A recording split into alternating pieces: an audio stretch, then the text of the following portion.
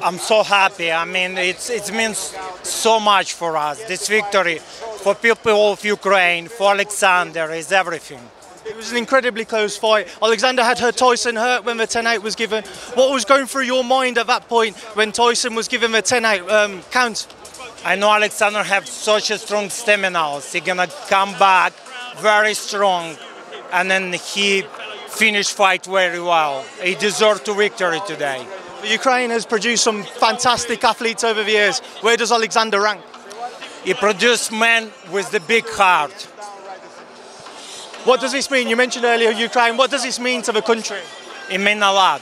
Today is such a difficult moment. This victory showed the big spirit of Ukrainian people. We're all together.